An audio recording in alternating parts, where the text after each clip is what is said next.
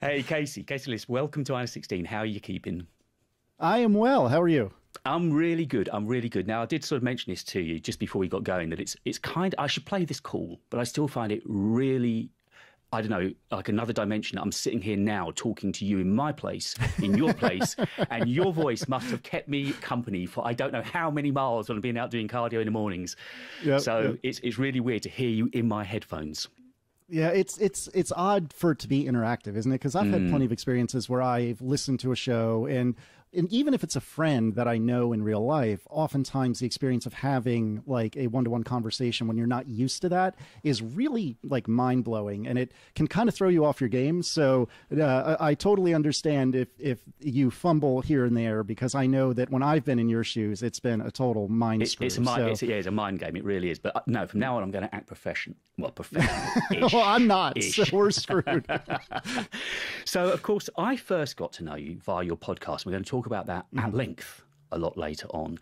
But before, I mean, Apple kind of did the great algorithmic thing of throwing that show at me for all of the listening I do to Is that right? geeky. Yeah. It was them that threw it up to me.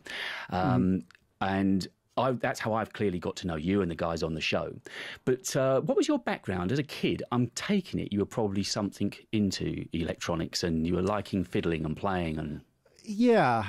So my dad, for the vast majority of my life, worked for IBM, and he always had computers in the house because of his job. You know, that was kind of his thing for a long time.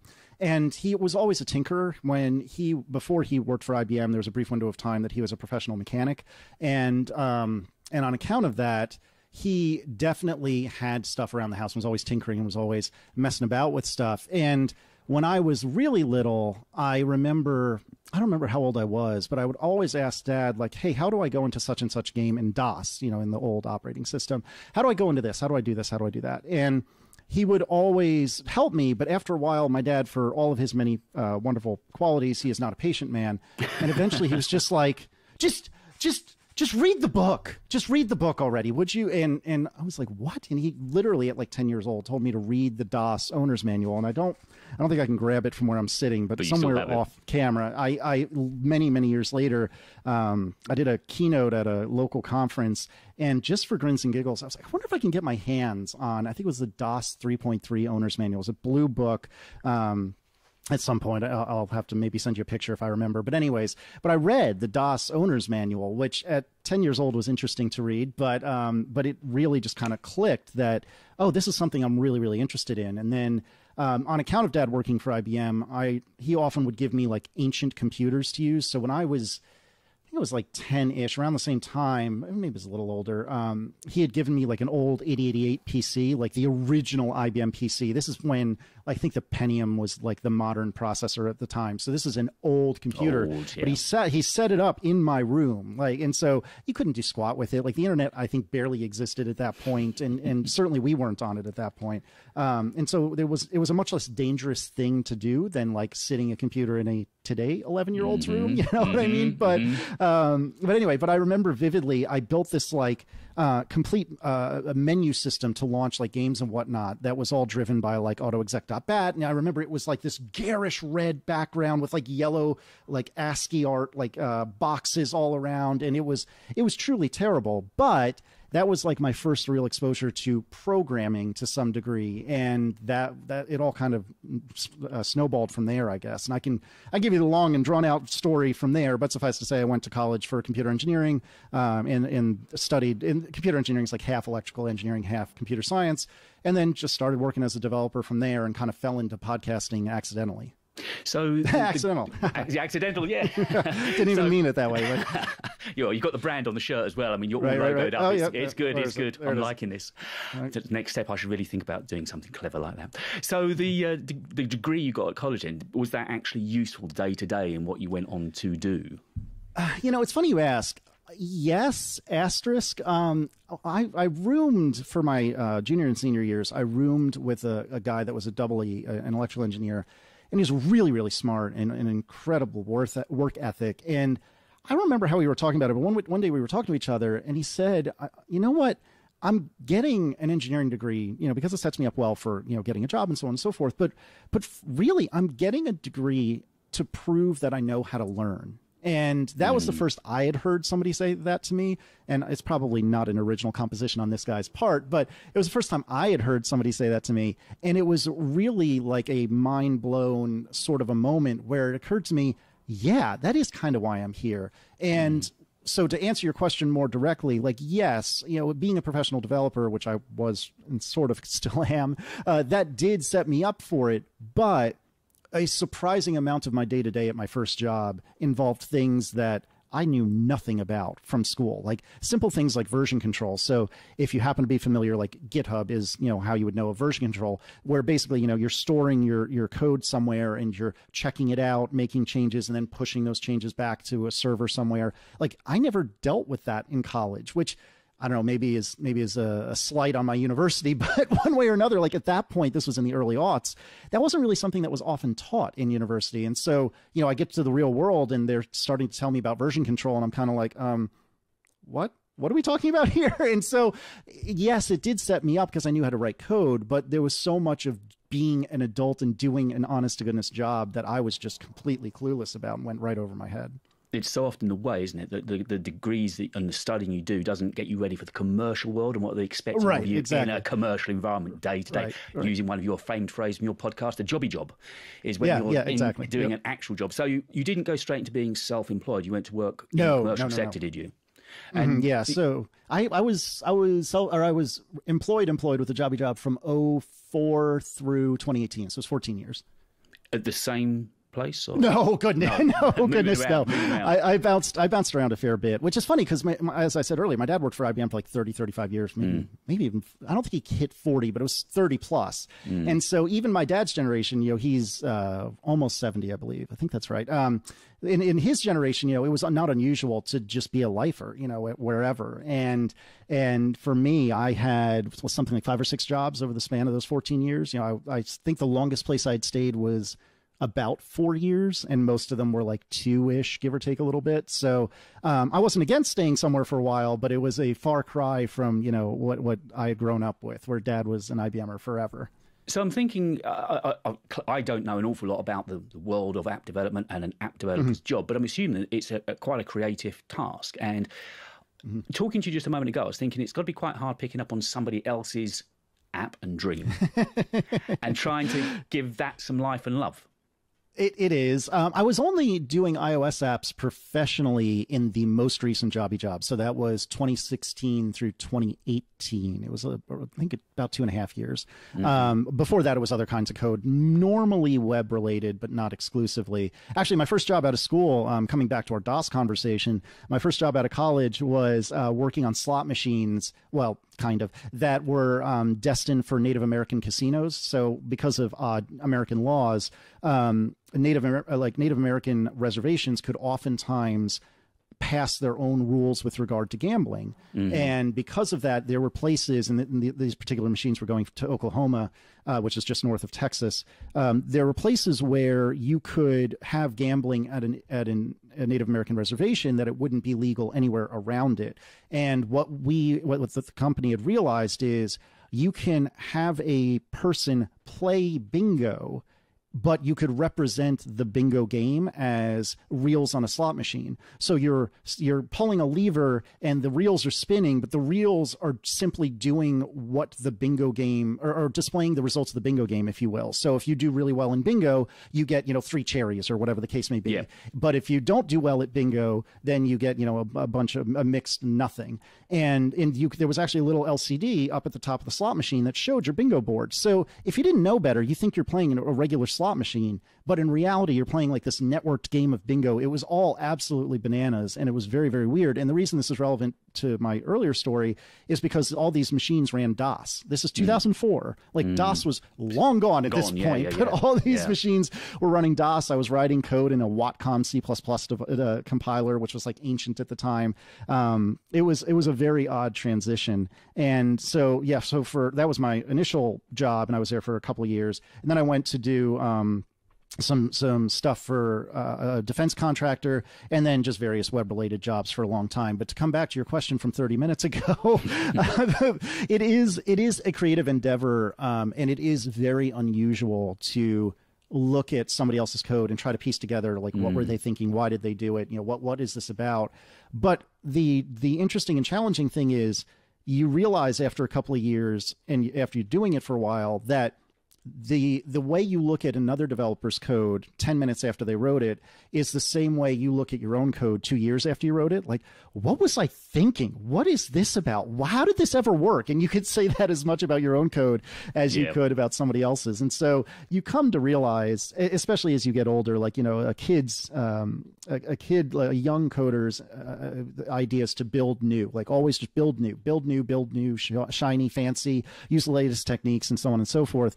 But as you get older and I don't know, grizzled as a developer, as you get a little gray hair, you start to realize that functional code beats any code. And even if it's a spaghetti mess, it's still functional. And that's in the end of the day, that's what counts, right? You know, it doesn't matter. Like if the fidelity of this video recording isn't perfect, that doesn't really matter. What matters is that we have successfully recorded a video. And it's a similar thing, right? Where if the code is out there and it's working, that's what matters. Even if under the covers, it looks like a complete jumbled mess. So I don't know if this question is going to be answerable or not, but I'll run past it. I say, knowing nothing about app development, how does it kind of start? If we look, obviously we're centering on iOS because we're both kind of Mackie guys.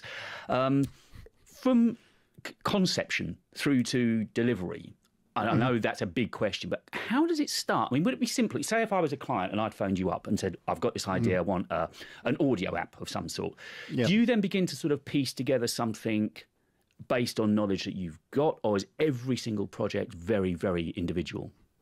Yes, it's both. I think for me, and every developer is different, right? And I don't know anything about art, but I feel like, you know, just some artists maybe start with a pencil or something like that, and then kind of try to get the broad strokes, pardon the pun, the broad strokes of the picture squared away, and then come back with like ink or paint or whatever. And it's kind of like that for me with an app. If I'm doing it for somebody else or like part of a job, then I definitely would do a lot of like what, you know, the business term for this is discovery, but I would do a lot of like, what are you looking for? What does it need to do? How does it need to do it? What are the affordances we need to provide for, you know, the particular customer that you're trying to reach or client that you're trying to reach? And there's a lot of discovery. And a lot of times I would try to do as much as I could up front within reason to at least understand the problem space as well as I could, particularly when I'm working on something that's outside of my normal realm. It's important for me to understand like what solution are we providing, why are we providing it, et cetera. But for me, when I'm doing something independently, you know, I am the client. I am. I don't know if you guys had these silly commercials over there, but like, you know, the hair growth commercials. I'm not only the president, I'm also a client. Yeah, we got them. So it's kind of like that, right? And so when I have a new idea, typically the first thing I do is see if I can get the complicated or new to me thing. Can I get a proof of concept of that working immediately? So my most recent app is called MaskerAid. And the idea of it. Yeah, and the idea of it in short is I wanted to be able to post pictures of my kids, but I'm a little finicky about, I really don't love putting pictures of their faces on the internet, but I wanted to capture like a family moment. And so what I found myself doing was like sticking emoji over their face. Actually, I should have grabbed one of those pillows back there, but sticking emoji over their faces. And it occurred to me that at WWDC, which is the big summertime Apple conference where they release like new APIs and stuff, it occurred to me that they have machine learning where ostensibly it could detect where a face is. And if I can detect where a face is, then shouldn't I be able to throw an emoji right on top of there? And so I don't have any visual aids. I need to do better about like capturing in progress work. But what I basically did was make the ugliest app in the world that just put a square over a face because I'd never used this API. And once I got the square over the face, okay, we're making progress. Now can we put an emoji over the face? And okay, now that the emoji is over the face, can we, you know, tap and drag and move the emoji around and so on? And can we pinch to zoom? And then over time, you start to have something that's functional but hideous. And then once you get something that's functional but hideous, then the remaining 90% is spit polishing to make it not hideous anymore. And that's how I approach it, but everyone's different. And some people, they're more visual thinkers and they want to do the design first and just fake out, the complicated bits, the user interaction. They maybe fake out, and then they'll come back and do okay, well, how do I figure out where a face is? But that's not how I work. I want to get through. Can I find the face? Can I obscure the face? And then from there, I can worry about making it look pretty. So you almost try to get the nuts and bolts to bed first, knowing that, exactly. that the end product will work or can work, and then sort of make it look pretty. Yeah, because to my eyes, like if I can't get, and I'm picking on this example just because it's a really great illustrative example, like if I can't get an emoji over a face, it doesn't matter how beautiful the app is. Like it's not really serving its purpose. Not doing its job. Exactly. If I can't get the nuts and bolts, like you said, the nitty gritty working straight away. And with an app, I was looking at the app yesterday before speaking to you, and an app like that, how long would that take to develop? I looks should stall for complicated. time. It's complicated and it's not. I don't know. It took me a while for sure. I'm trying to stall for time as I'm looking on GitHub where I store all of this code, and I'm trying to figure out. So the advantage of using something like GitHub is it keeps a record of all the time almost like a job log. Code. Yep. And yeah, exactly. And so it was 261 commits is how many times I've checked in code. Now that doesn't mean 261 changes. That's 261 times that I've uploaded. A group of code and made at least one change. So it looks like I started the app about a year ago, actually. It was almost to the day. It was September 21st of 2021. My first commit for MaskerAid. And so that was the very first commit, and I released it. I think it was like March-ish, April, something like that. I forget exactly when I released it. I should know this off the top of my head. It's like not knowing your kid's birthday, but it was sometime. It was sometime got one, so early. It becomes embarrassing. Yeah, exactly. So it was sometime early-ish this year. I think I have releases in here somewhere. I can look it up. But so to answer your question more directly, it was something like between 3 and 6 months, something like that, maybe 6-ish months, but. I mean, that wasn't working, 40 hours a week, always. I have other things going on, as we may end up talking about. So it was 6-ish months at probably, half to 3/4 time that I spent on this app. So it's not nothing, but it's not, a 3-year endeavor or anything like that. Yeah, that's what I was trying to get a handle on. I wasn't sure where, which end of that scale it would sit. And how thoroughly can you beta test before? I'm never sure, is it beta or beta? I can never tell on the correct pronunciation. If you believe in the Queen's English, it's usually beta, but for me, it's beta. Being Brighty, I should really be saying beta then, shouldn't I? Right. So, I do my best. So obviously I use the app, but the problem with that is you're too close to it. And so usually what I'll do is I'll get the app to the point that I'm not actively embarrassed by it. And then I'll have my wife start using it. And she's really good at coming up with ways that I didn't even think of that somebody may want to use the app. And then once she gets a hold of it and has gotten to the point that she says it's okay, then Apple has a service that they bought called Test Flight. And what you can do is you can send a build to Test Flight. Yeah. It didn't used to be. It started as an independent thing, and then they bought it up. So yeah, that's an Apple thing. It's kind of an app, kind of a service. And what you can do is you can upload your app to Test Flight, and you can invite beta testers. Now, beta testers, where did that come from? I'm trying to cross the streams here. But you can invite beta testers. Yeah, right. But you can invite testers to come in, and they can download the app. It's kind of almost like the App Store, but it's limited. So you have to have permission, if you will, in order to test the app. And then I'll usually send that to like a handful of friends to start when it's only mildly embarrassing. And then they'll tell me, oh, this doesn't work. You should look at this. You should fix that, etc. And then I'll expand it to a little bit wider audience, not like public, but maybe some press, maybe some, I don't mean this flippantly, but like broader friends, not my best friends in the whole wide world, but, people that I value their opinion, but they're not like my core group. And then I'll usually have them try it for a few weeks as I'm finishing up the UI, trying to make sure everything's buttoned up and pretty as I want it to be.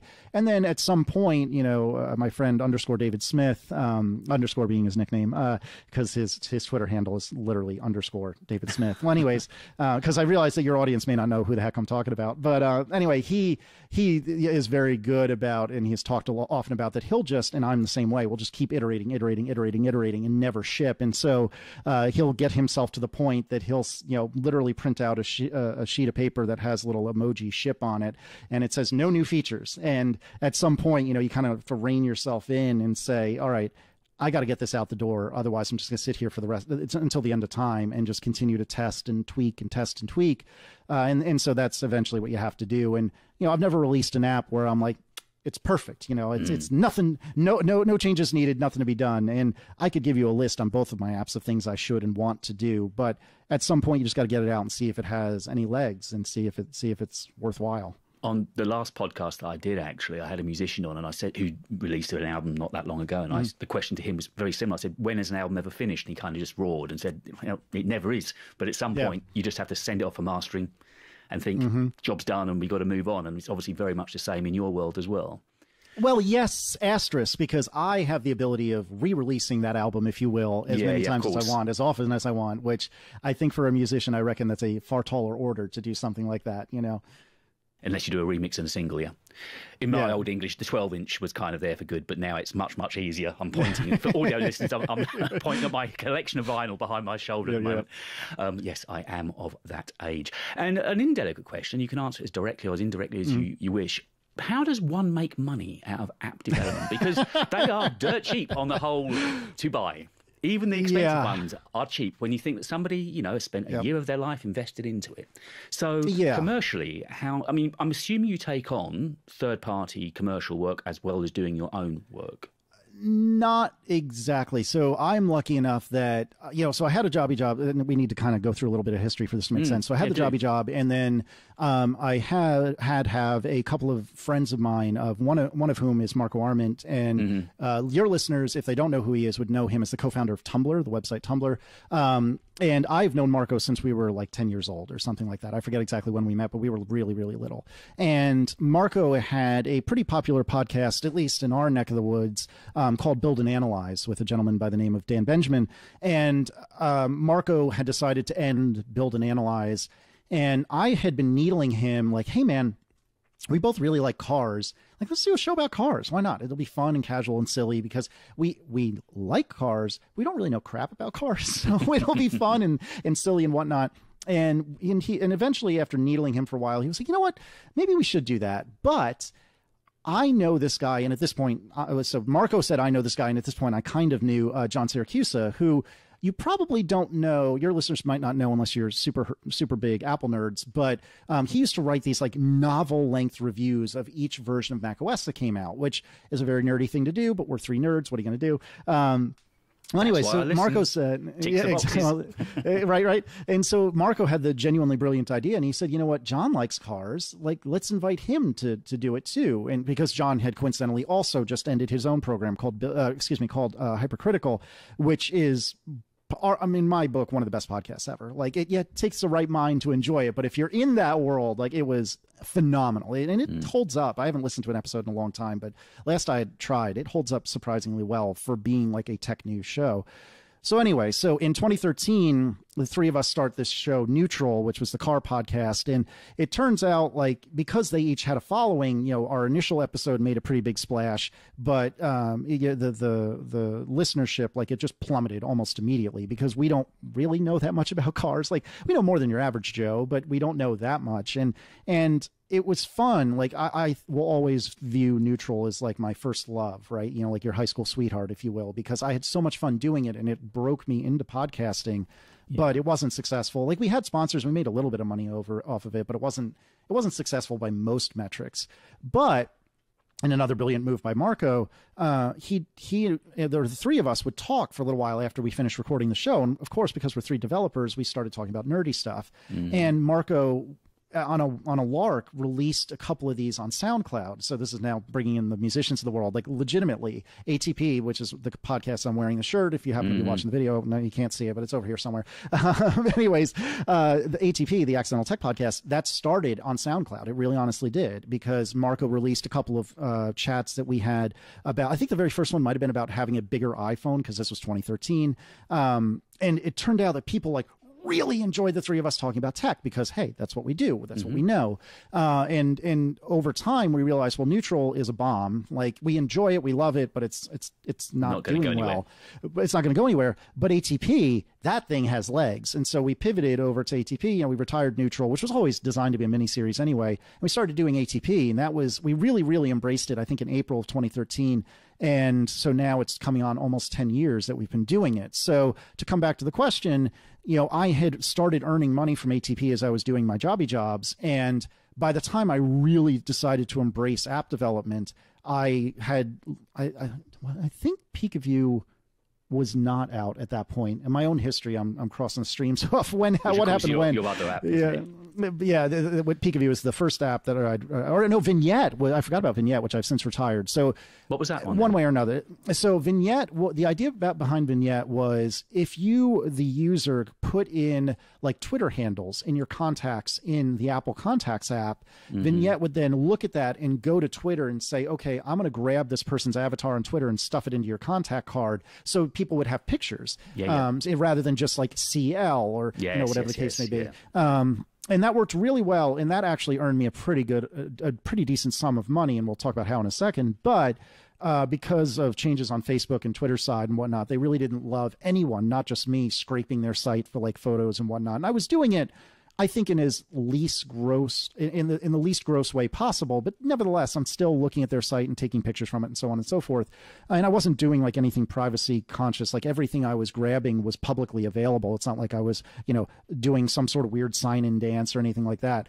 But nevertheless, because of changes on all of these websites' side, I ended up retiring Vignette not too terribly long, like a year after I had released it, because it just wasn't working well. And to make it work well would have required vast changes in what the app did.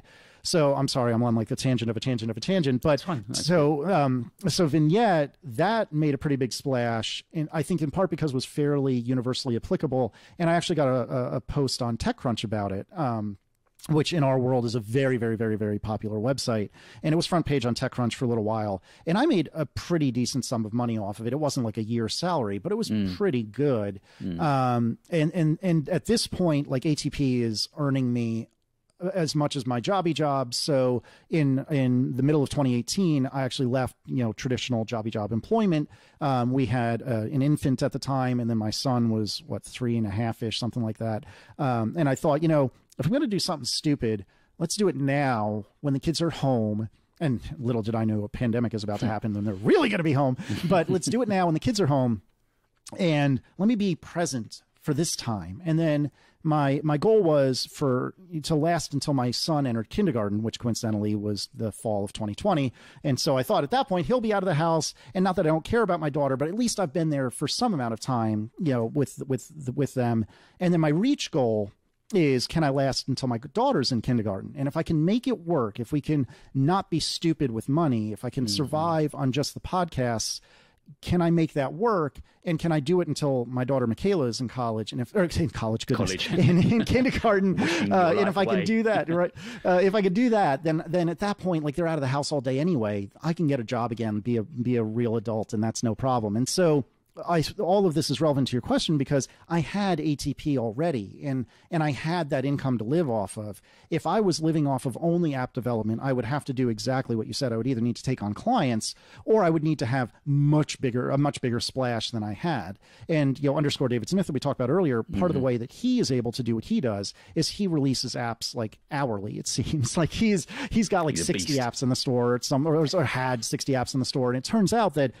You might know underscore because of Widgetsmith, which was hugely popular a year or two ago when widgets were added to the home screen on iOS, because he made a really clever app that lets you customize them, and people were using it to to, you know, make their home screens look totally different. And for him, it wasn't TechCrunch that got him his big break. His app became super popular on TikTok, and he just became this huge splash on TikTok. Not him personally, like his app was this major splash on TikTok. And so to answer your question, like, you can make a living on just apps, but it takes a lot, and it usually takes somebody outside of your bubble realizing it, so that you're getting like honest to goodness real coverage from somewhere broader. And I had that with Vignette on TechCrunch. Dave got that on TikTok. Marco had that because he's Marco, and Overtime with Overcast, which is my preferred way to listen to podcasts on iPhones. And so if you can break out of a bubble, it can work. It can be a thing, but it takes, you know, lightning in a bottle to do it. That's what makes it hard. So obviously that's explained really well to me that the main element of your working week then is actually the podcast ATP, and the apps are kind of the cream on top. So this is like the debate I've been having with myself for the last year or two. And I've talked with my dear friend Mike Hurley, who is from London. We have a podcast called Analog that we do together, which is, I never really came up with a good elevator pitch for it, but it's kind of just our feelings podcast, because we do a lot of tech podcasts. And so this is our feelings podcast, where we just talk about other stuff, and which I know is a terrible elevator pitch, but it's good, I promise. But anyway, you know, he said to me on an episode, I don't know, like 6 months, maybe a year ago, you realize that you're not an app developer, right? I was like, what? So you're not an app developer. Like, yeah, I know that's how you spend a lot of your time, but that's not where a lot of your money's coming from. Like, whether or not you believe it, you're a podcaster, bud. It's like, no, well, no, you know, you might be right about that, actually. And so in terms of time, my time is spent doing app development, but in terms of income, it's not the apps that are making the money, it's the podcasts. So let's begin talking about ATP then, which is where I first, ages back, I say it's where I first heard you. And the podcast, I know from when I was listening to it last weekend, has just reached the milestone of 500 episodes. Yep. Now, trust me, sort of having dipped my toe, I think I said before we start recording that my background was in radio, so I've uploaded a fair number of shows, but I can honestly say that to have 500 episodes of a tech podcast takes some doing. You've not missed a week in almost 10 years, is that right? Yeah. So again, I think it was April-ish that we dedicated ourselves, like, this is a thing now. And it was April of 2013. And since that time, we have never missed a week. And it's been, 495 weeks or something like that, whatever it's been.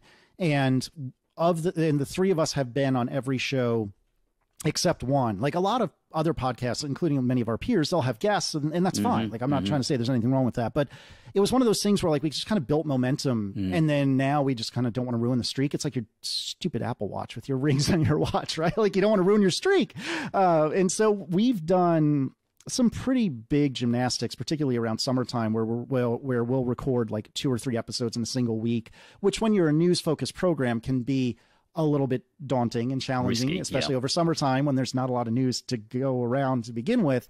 But we've made it work. And yeah, there was one episode where we did like a crossover thing with a few friends of ours, and John was substituted for our good friend Christina Warren, who I think was at Mashable at the time. She's at GitHub now, coincidentally, previously from Microsoft. She's phenomenal. She's an incredible podcaster, and both you and your listeners should check out Rocket on Relay FM, which is a really great show as well. But anyways, we did a host swap with Rocket. I believe it was with Rocket, actually, where Christina came on our show, and I think Marco and I went on an episode of Rocket, if memory serves. This was years ago now. And so John missed that episode, but it was a deliberate choice. But other than that, in 500 episodes, we've been in every one. Marco had one where he had lost his voice, and so he used like text or type to speech for here and there, and like his wife Tiff stepped in and did the show for the most part, but he was there. Like, strictly speaking, I think you could hear him croak a couple of times, but yeah, we've not missed an episode in like almost 10 years now. No, I mean, it's possible that many people listening to this or watching this won't understand the commitment that any kind of podcast and recording, particularly when you're dealing with,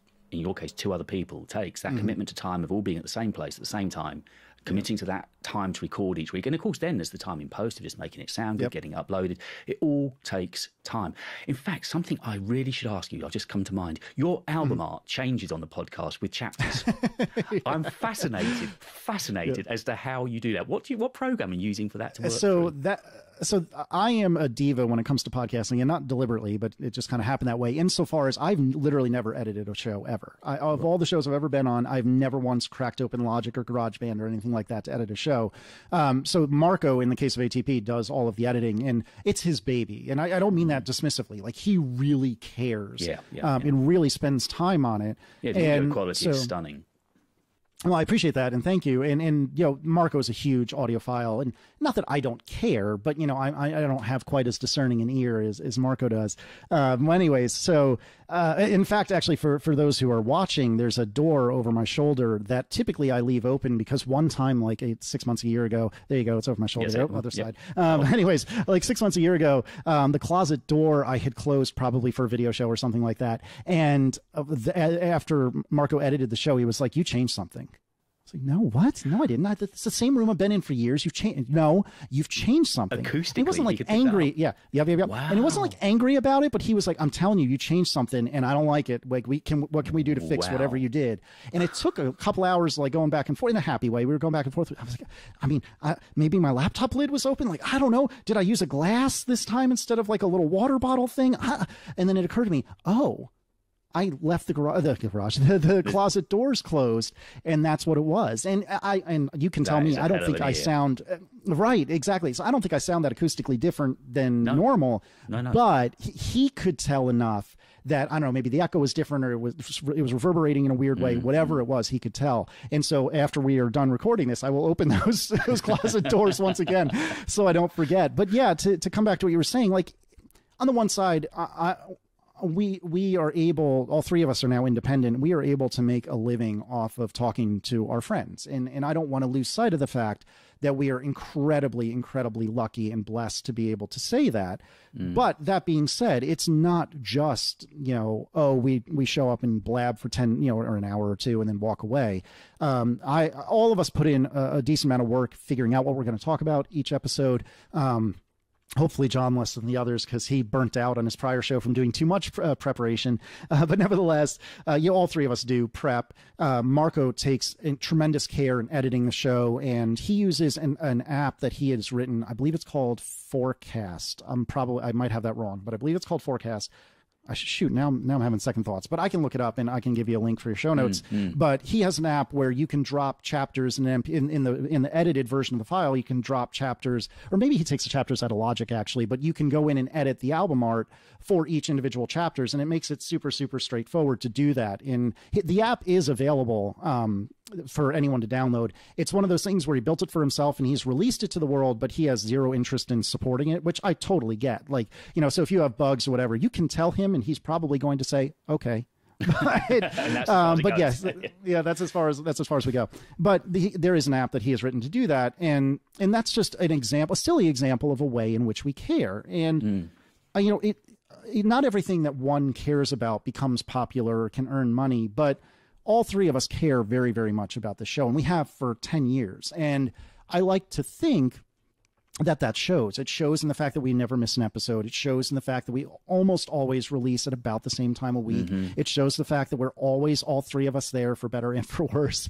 It shows in the fact that we will do ridiculous recordings. You know, I have brought recording equipment on vacation in order to record. We try to avoid it, but we'll do it. And again, I'm not trying to say like, oh, woe is me. I'm not outside, you know, digging trenches. I'm not putting roofs on houses. Like, my life is way easier than it could be. I'm not trying to lose sight of that, but I am trying to say that there is more to it than meets the eye. And, you know, getting the audio set up right, as I jiggle my mic deliberately, like getting the audio set up right, and realizing how to, you know, get your room treated acoustically. You can't see it from where the camera is, but behind my monitor, which is recording this, we have a bunch of acoustic tiles, which don't look bad, but are an odd choice for a dual-use office and guest room.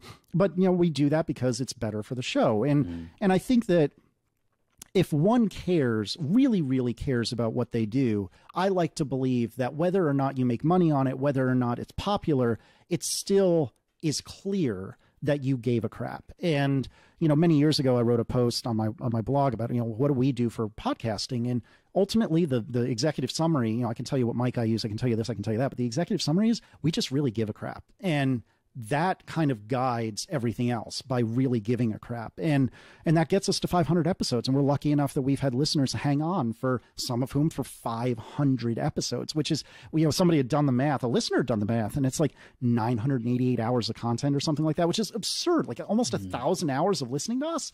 I don't know if I want to listen to myself for 1,000 hours, but I'm so grateful, and we're so lucky that people do, and that people find us like yourself and stick with us. So we're very, very lucky. It's really interesting the way that's what I love above all else is interviewing. I got to start doing it when I had the jazz radio show. I used to interview. I was really lucky to have some wonderful jazz artists on, and I love talking to people to find out the stories. And today the biggest revelation is that you and I kind of have that podcast audio link in common. And I thought you were very much going to be on the geek side of app development, and the podcast was a happy accident, again, phrasing the term carefully.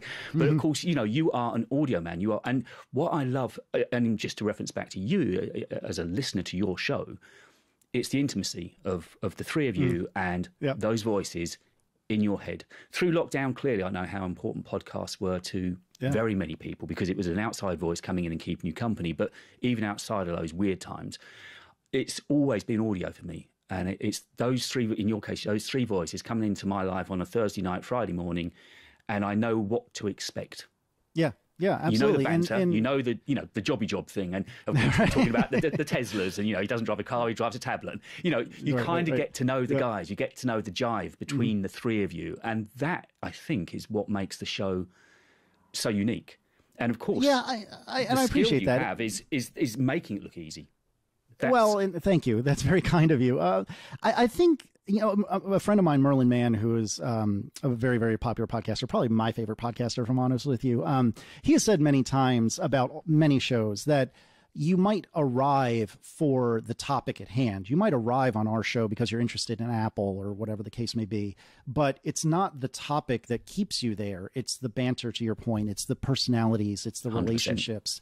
And for better and worse, we're all very, very close, and sometimes we kill each other. Like, you know, there was a portion on I think it was most recent episode, where we were really butting heads, the three of us, about something, and the particular content was not important, but it was one of the most aggressive times that we've been at each other's throats. And I actually asked Marco to cut it out of the released program for uninteresting reasons, but there are times that we'll like really give it to each other, and we love each other. We're incredibly proud of each other and close with each other, but we are kind of like brothers in that regard. You know what I mean? Where we're there for each other. We care about each other. We'll do anything for each other, but we'll also be the first to point out each other's foibles. And I'll be the first to tell you that, you know, Marco's number one way of fixing a problem is throwing money at it. And John, you know, is obsessed with some of the most finicky things in the world. Like, John literally has a stockpile of like 4 or 5 cheese graters. Yes, cheese graters that you would grate a block of cheese with,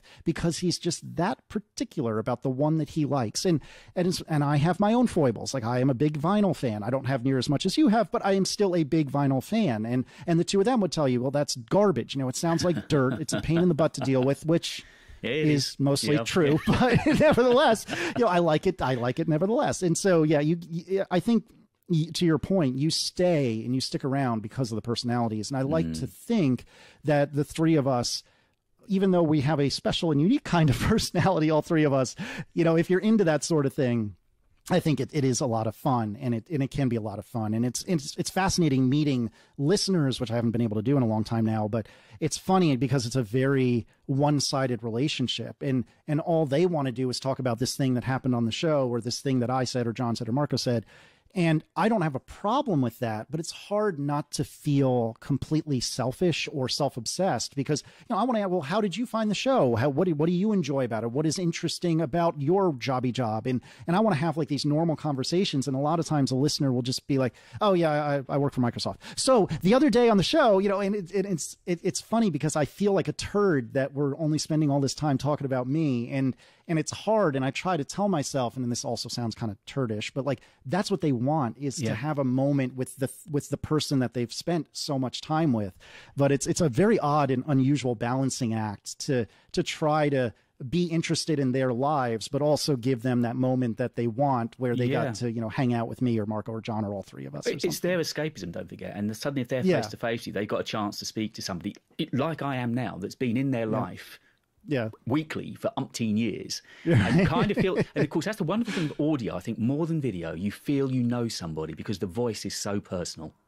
And I'm interested to hear your take on that because as someone who I typically listen to podcasts, I do have a handful of channels I subscribe to on YouTube, but I would feel like it would be easier to grab onto somebody from video than it would be audio. And you are not the first person who have said that is not at all true. And I wonder, and I'm curious your take, is it the audio or is it the fact that there's 2 freaking hours of audio every week? You know what I mean? Like, is it the audio that's the thing, or is it that there's so much of it as compared to like a 5-minute YouTube video that you watch once a week? Like, do you really think it is the audio that is the difference? I think it is. There was a phrase that I don't think I can claim originality on this. It's called theatre of the mind. And I think, radio is that. And by all measures, all metrics, podcasts are on-demand radio. And absolutely. It's the fact. Okay, I've kind of gone to the dirty side now and have used video. Not particularly successfully, it could be argued, but I've gone to the dirty side. But with audio, of course, you build a picture of what that person looks like where they're sitting. And my mum, bless her, she never wanted to see what radio presenters look like because in her mind, she had this image of what this man that was talking to her at 10 o'clock at night looked like. Yep. And that was how she wanted the picture and what maybe the studio and everything about it. So by doing what we're doing now, it kind of blows that open and suddenly people can see who. So I don't know. From my point, I would, if you were to release a video version of it, it wouldn't interest me as much as the audio side. The audio is really good quality. So listening to it, whether I'm listening in studio, headphone studio monitors or on AirPods, it's good quality. That obviously is a must. But equally, it is that the three of you, the way you gel. And as you say, the way you do go at one another sometimes, because I'd still sit there, no, this isn't going to go well. But that's part of the entertainment. That's part of the journey of listening to the show. So no, the audio is what wins it for me, 100%. That's interesting. I mean, I'm not trying to imply that you're wrong in any stretch of the imagination. It's just, I haven't had the opportunity to very often to have a show that I've listened to for a long, long time and then meet the person who's presenting it, right? Like I've had shows that I've listened to for years and years that I have known the hosts, but typically if that's happened with me, it's been that I have known the host like I've met the host shortly after or even before the podcast started. So I haven't had the experience of like meeting the host, like Roman Mars of 99% Invisible, for example, just to pick out some from the air. Like I don't really know what he looks like. I've seen a picture of him, and I will say, to your point, it does not jive with his voice. Like his voice and his picture are two very different things in my world. Like they don't match at all. But I haven't had the opportunity to like meet him and have that, or even really watch a video of him and have that experience like turned on its head. So I'd be interested to see if I have that opportunity at some point, what that would feel like. I guess actually the closest has been CGP Grey, which I don't know if you or your listeners are familiar with, but CGP Grey is an American that has lived in London for many, many years. He was a school teacher for several years, now is a professional YouTuber and podcaster. He actually has a similar thing with YouTube and podcasts as I do with app development and podcasts. But anyway, all of his videos, he's never shown his face, and his videos are animated generally. And typically there's like a little stick figure circle with like glasses, and that's CGP Grey.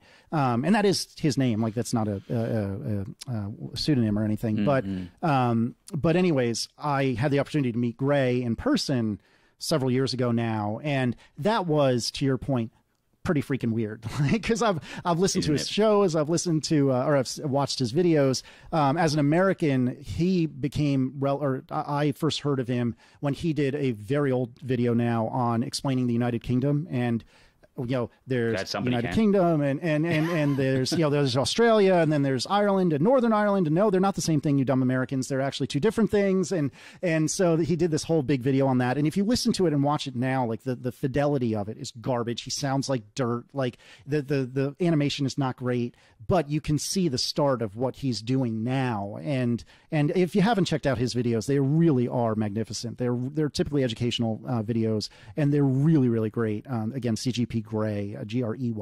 But I had the opportunity to meet him, and that was a little bit of a mind screw, seeing, because he has such a distinct, he's such a a distinct voice. I was going to say unique. It's not that it's unique, but it's just this very distinct voice, and hearing it come out of the body that out of his body was very unusual. And his persona, his physical persona, did not match what I expected. What I expected him to look like. Like, he does have glasses. He got that part right, and his little animations. Did it in any way ruin it for you? I wouldn't say it ruined ruins it, but probably it changed too strong it. a word, but yeah. Yeah, fair. It definitely changed it, for sure. It absolutely changed it. And sometimes if I have the opportunity to be around him and talk to him, which I haven't in a couple of years, sometimes I'll think to myself, oh, there's a YouTube guy. And I consider Gray a friend at this point. We don't know each other super well, but I think we're friends. And it's occasionally, even still, I'll be like, oh, there's the YouTube guy again. Like, it just like it mode switches in my brain sometimes, which is really wild. Yeah, I mean, I totally get what you mean. And I say, I know when you and I were organising this, we weren't sure whether we were going to video it or not, which actually... I want to make a couple more points about the podcast, and we'll talk about St. Jude's, which I know is a charity very close and personal to you. But with the podcast, how do you mechanically go about it? And do you, have a Slack or something you kind of have, not script, but you each put in elements each week? Yep. And you begin to build it up, and then pre-show, you'll get together, say, right, we'll talk about, I don't know, iPhone 14 for the first 40 minutes and whatever. Is that kind of the way it builds? You were right on until you said for about 40 minutes, because we are not that professional. But no, the broad strokes of what you're saying is exactly right. Like, we do have a Slack channel where we talk from time to time during the week, but there's a Google Docs document where it's just been living for 10 years now, and that's our show notes, as we call it, which is, we need better words for this, because we call the stuff that just belongs to us the show notes, and yet we call the stuff that's in the RSS feed with links in it, we call that the show notes. We really need two different words for that. But anyway, but yeah, so we have the show document that we use internally, if you will, and we'll just add stuff. All three of us will add stuff to that during the week. And then in the last year or so, we've come to do what John calls pre-flight. And we'll quickly, before we go live, we'll walk through the document and say, okay, where do we think we're going to stop? And then, what do we think we'll get through? And okay, if we have a little extra time, what are we going to bring in that we wouldn't have talked about otherwise? We'll do that for 2 or 3 minutes before we go live, and then we'll go ahead and record. But in terms of the physical, if you will, process of recording, we all have, obviously studio microphones, which the visual people can see at the moment. We all have studio microphones, and we record locally, which is what I'm doing now as well. We record locally, and we get on Zoom now for the last year or two, but previously we would get on a Skype, almost at Slack, but we would get on Skype, and we would just talk. It would be a regular phone call, no video. We never use video. Even between the three of you? I think it was... You don't need never video. Do. No. Yep. And part of the reason we do that, and I've made this mistake many times because I'm not used to having video, is you don't think about the audio only people when you're talking visually to someone. And so I made reference to something behind me earlier, which the audio people could probably piece together. I was pointing at my closet doors, but the video people could see that immediately. Well, when you don't have video at all, you have to, emote, if you will. Oh, these closet doors that are behind me. You know what I mean? And so it forces you to do a little bit better job of being clear for audio people what it is you're talking about. And so for that reason, we don't do video at all, not even between the three of us. To encourage you all to make sure that the banter is correct for audio listeners. Yeah. Exactly. Because there are bread and butter, can't you? You can what? Listen live as well. Because I see something come up on Twitter now on a Thursday night when you guys are going live. It's a piss I need to do that. It's a terrible time for you guys in the UK, or you folks in the UK. But it's about 8 o'clock our time in the evening, which is something like 2 in the morning for you. 2 in the morning, like that. Yeah, I keep on hours, which is why I see it. Yeah. Fair. Bags under the eyes. Yeah. Well, you don't want to be starting a 2 or 3 hour podcast at 2 in the morning, I can assure you. But yeah, so we do broadcast live. Marco has set all that up on his end. And so he'll take the stream that he gets from us, and he actually uses, I believe, Audio Hijack, which is an app by a company called Rogue Amoeba. Same. And he uses Audio Hijack to actually make himself sound crummier, so it matches what the two of us sound like coming into his Zoom feed. And so he'll make himself sound a little bit worse, and that matches the two of us, and that gets rebroadcast so you can listen live. And for many years, a handful of really devoted listeners would schedule like Audio Hijack to record that and make themselves like a bootleg so they could listen to the unedited version of the show when we correct mistakes and when I accidentally swear or whatever the case may be, because it's always me that seems to be doing that. And, you know, occasionally we will cut a segment from the show either because it's not interesting or because one of us has asked the others to.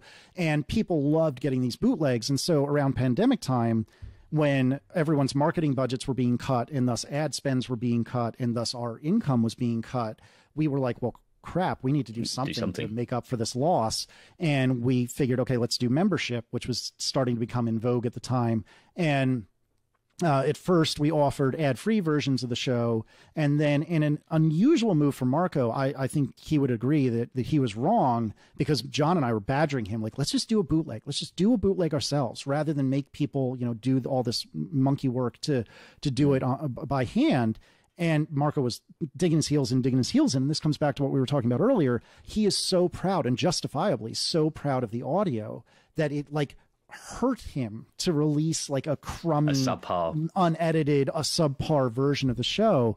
But John and I kept saying, no, let's do it. I'm telling you, people are going to love it. People are going to love it. And it turns out that people do love it. And we were right about that. In a very unusual time that Marco was, I think, just dead wrong, which is, again, I can't stress enough, very, very unlike him. But we did this membership thing, and here again, like that's giving a crap. And then just in the last few weeks, we, for our 500th episode, we wanted to do something just for the members, which we had never really done any real exclusive. And, you know, some of our peers, what they have done is they've launched shows where you get the main part of the show for free, and then there's like some bonus content after the fact. And we kind of have the same format on ATP. We have a more formal version of the show that we consider the show. And then we play this little like tune that a friend of ours wrote. And then we have what we call the after show, which is more casual. And we don't really care if we talk about cars or talk about stuff that ostensibly nobody would really care about. So like if you tune out during the after show, you're not going to hurt our feelings. You know, it's kind of the BS part of the show. But it felt wrong to take that away, that what we had already been giving people for free. So we didn't feel that was an option. And so we wanted to instead do something additive and do something where we're giving you something you wouldn't have already otherwise had. And so what we did for the 500th episode is each of us made the other two watch a movie.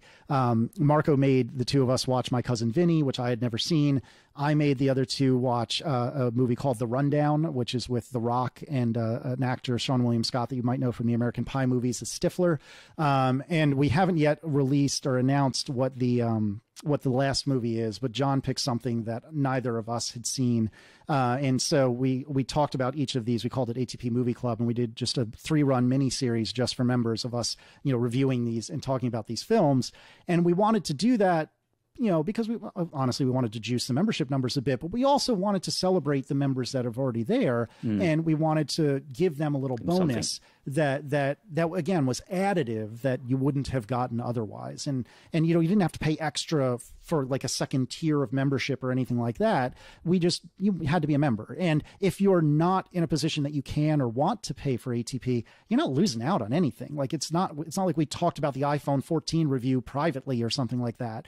It's just something fun and goofy that we did off on the side. And well, I think hopefully we'll do that maybe once a year or something like that in years going forward. We have no formal plans sitting here now, but we have a lot of really extravagant ideas, and we don't have a lot of very good, simple ideas. So we'll see what ends up happening, because none of us have the time or the energy for a lot of the extravagant ones, but we'll see what we do. Funny enough, I heard you talk about the 500th episode was playing, and this is absolute truth. Last Saturday, when I was in the car driving over to pick up my iPhone 14, so I heard about your movie extravaganza and listening to the 500th episode when you were talking about the 9,000 hours, and I was stuck in a traffic jam waiting to go and pick up my iPhone 14. So there you go. Forever that will be logged in a synergy with my phone, and that is what podcasts do, and that's why I know it's your album art as well in the car on because I've got Apple CarPlay. It shows up on the screen, and the album art. I gotta know how that changed. And I asked my podcast host, is that a feature? And they said, no, we're thinking about trying to code that in, but we heard it's quite popular. And I said, yeah, it's good. You need to look at that. And the funny story behind that is we were just beaten up by a bunch of Germans. And this is the hand to God. This is the truth. We were just beaten up by a bunch of Germans that were like devout chapter people. Like they just swear that you're doing it wrong if you don't have chapters. And there was one guy, I think it's Tim Pritlove is his name. I might have that wrong. It's been a few years since I've thought about this, but it's apparently he's like, and I don't mean this dismissively, but he's like the Joe Rogan of German podcasts. And I that's a terrible analogy, but I just, in terms of popularity, not in terms of content. And so he, I guess, was a devout chapter person. And all these Germans were like tweeting at us constantly, like, you got to add chapters, got to add chapters. It makes it so much better, blah, blah, blah. And we, all three of us, resisted it for the longest time. Oh, you got to add chapters. You got to add chapters. No. We don't need chapters. Just listen to the show. If you fast forward, whatever. I don't care. Just know we're not adding chapters. It's more work. It's not additive. Well, I mean, strictly speaking, it's additive, but no. And then eventually Marco, I think it was Marco, came around and was like, all right, maybe I'll do it for like a couple of episodes and see what we think. And it turns out that the Germans were right. And not only is it useful for the Germans who are devout chapter people, but it's also kind of nice. You know, if you really honestly don't care about car talk, then skip the chapter. If you don't care about the iPhone 14, then skip the chapter. And Marco, in the Marco way, decided, oh, I can make a lot out of this, and I can make little in-jokes with the chapter art, like you brought up a couple times. And, you know, is it required to look at the chapter art for every single chapter? Absolutely not. In fact, I would argue that most times it doesn't even change, but there are some good, fun jokes in there, or visual aids in the chapters, in the chapter art, if you have a podcast client that's capable of playing it and showing it. But yeah, I don't know what you're using for hosting, but you could take the edited file out of Logic or GarageBand or what have you, and then use Marco's app to slap the chapter art in there, and then upload that MP3 up to your host, because it's all embedded within the MP3. That's, you know, part of the movie magic, if you will. So you could do this even without the host's help. You would just need to grab Marco's app, and if I will try to remember to send you a link afterwards. Yeah, do. I'd like all of those links in the show notes. Yeah, It was a funny thing absolutely, when we were talking earlier on. You were talking my world. It was like, yeah, put it in the show notes. I thought, I'm not used to talking to somebody else doing this same gig, so and better and more professionally. So let's talk lastly then about St. Jude's. This is a charity that you've been mentioning on the podcast over the last, I think, 3 or 4 episodes. I know it's a children's cancer charity that you're very close to, and you've raised some good money for it recently. How did you become involved with that? So a dear friend of ours, Stephen Hackett, he's one of the co-founders of Relay, which I've brought up a couple of times. That's where my other show is as a part of that network. And Stephen happens to have grown up in Memphis, Tennessee. And in Memphis, Tennessee is St. Jude Children's Research Hospital, which, because the American healthcare system is fundamentally broken, and as is many other things in America, but that's neither here nor there, we have to pay, you know, we are compelled to pay for insurance if we want to be able to afford healthcare. Oftentimes that's mated with your job, which makes changing jobs very squishy and interesting, not to go on a big tangent. But in many ways, I'm jealous of National Health Service. Is that right? Yep, right. I'm very, very jealous in many, many ways. So not only your accents, but your wonderful healthcare. But nevertheless, one of the great things about St. Jude is they never charge their patients' families a dime. And again, I'm sure if you're living in a civilized country, that's like, yeah, okay. But when you live in a barbaric place like America, that's actually very, very exciting and interesting. And Stephen's eldest child, he was afflicted with childhood cancer at like 6 months old. So can you imagine being a new parent? You have a 6-month-old, and next thing you know, your kid is you're being told your kid has cancer. Like the kid is barely sitting up at this point, and he had a brain tumor. And so Stephen was incredibly lucky to live in Memphis, where St. Jude is, and he was able to get treatment, millions of dollars of treatment for his son at St. Jude, and he paid not a dime.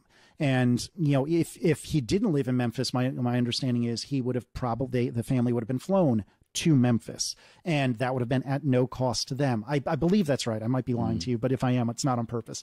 And so because of that, you know, I think Stephen justifiably feels indebted to St. Jude, not because of what they say, or not because of, like, you know, they've made him feel bad, but like, look, Stephen can say, I have a platform.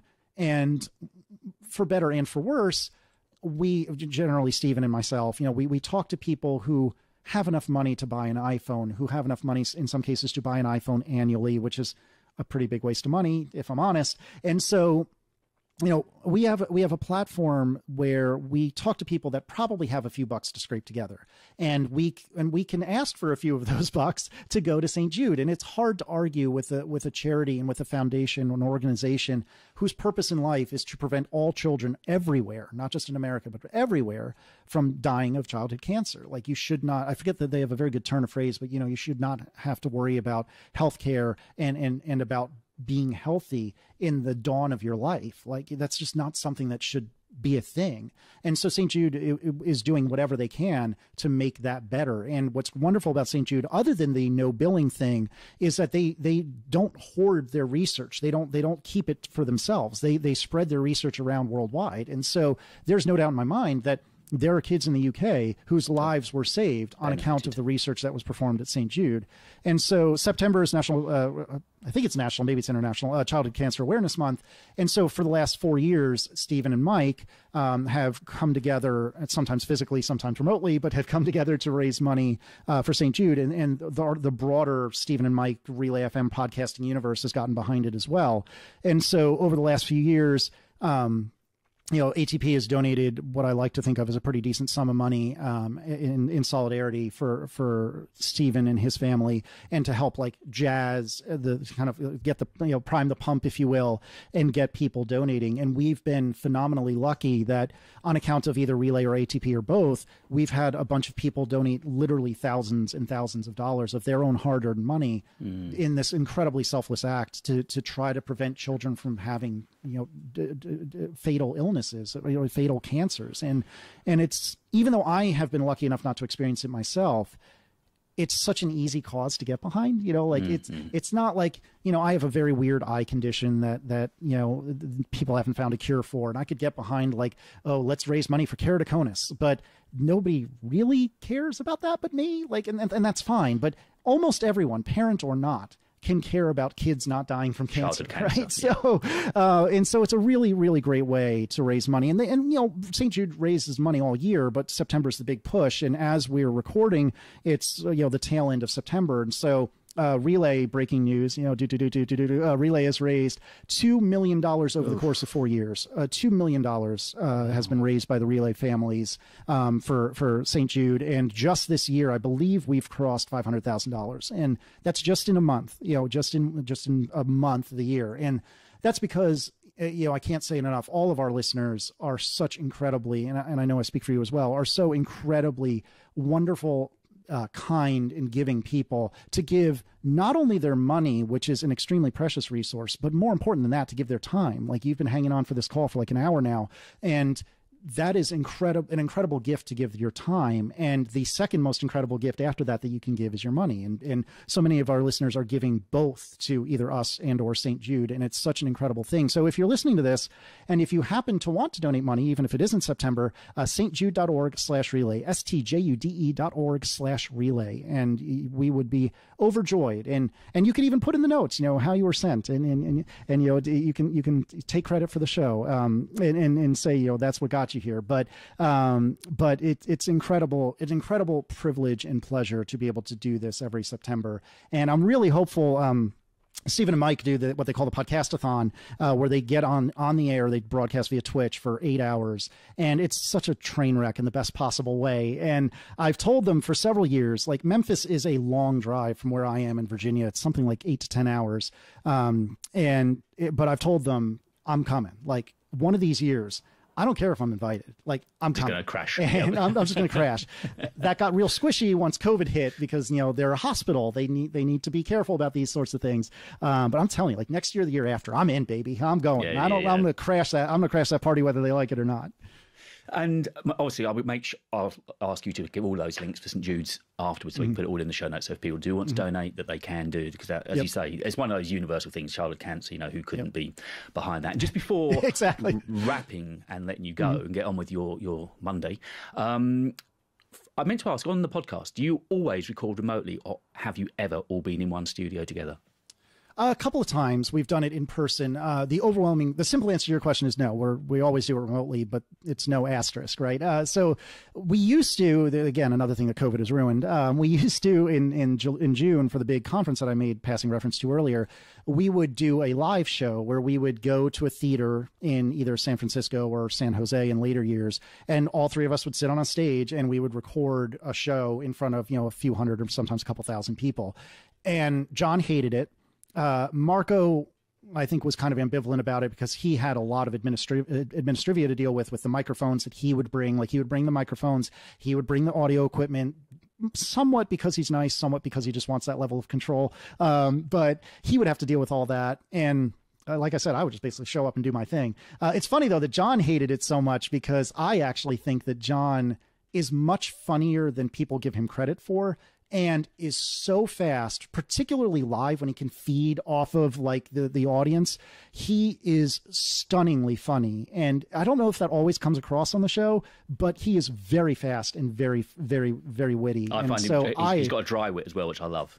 Yeah. Yes. As someone from the greater UK area, I would imagine that you would enjoy dry wit. But anyways, when we're in front of an audience, like, I find that to be my favorite episode of the year because you get that energy back. And it's funny, when I was younger, my family doesn't really believe in reincarnation or anything, but my mom always would joke, like, if I were to come back, I want to be like a musician or something, or like a stage actor. So I can, they can say, welcome to the stage, Mrs. Liss, or, Janelle Liss. And she would come out and all these people would be like screaming for me, says my mom, and I just think that would be amazing. So I've heard this since I was like 5, and it only happened once a year, but for one time a year, welcome to the stage, Mark Orman, John Syracuse, and Casey Liss of the Accidental Tech Podcast. And people were mostly yelling for John and occasionally for Marco and me, but most of them were there for John. But that's okay. At least a little bit for the two of us. And I got it. It's a cool feeling. And I love, to be honest, I kind of love that I would get that once. Like, I would have that one time each year where I'm quote unquote famous. And then I go back to regular life, and then that was it. I've gotten recognized in Richmond a handful of times in 10 years, but it's very, very rare. And away from the studio, away from the mic, away from app development, what do we find you doing? What's your big ways of hanging out? How do you relax, chill? That's a really good question. Is something you enjoy. Yeah. I don't know if we'll have time to talk about that today. Maybe I'll invite myself back for another episode at some point. But I do enjoy vinyl a lot. I don't play it that often, to be honest with you, because it is fussy and it takes a while to set everything up and so on and so forth. But I do enjoy music and vinyl. I grew up in a household where music was always playing. Like, my parents, my mom can kind of play the guitar, but my dad can't play anything. I joke that the only thing I can play with any efficacy is the stereo.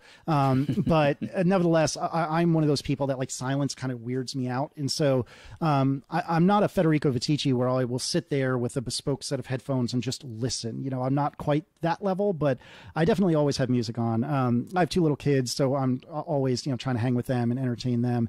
When we can, we do love to travel. One of the great things about America is that it's pretty big.